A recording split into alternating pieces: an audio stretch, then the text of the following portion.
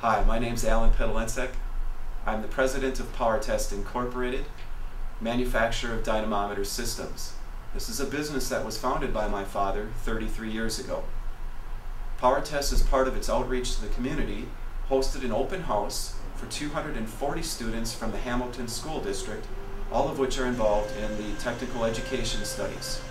The Hamilton High School students were introduced to all aspects of this specialized business, including electrical and mechanical engineering, controls and software development, manual and computerized machining, metal fabrication, assembly of the electronics and machines, operational testing of the computerized dynamometers, packaging, shipping, and receiving, as well as administrative functions, including international sales, technical support services, and the graphic arts department.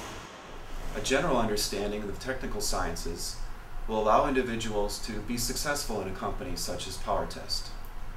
It's our vision that when the United States returns back to manufacturing, we'll have to rely upon a skilled and technically solid workforce.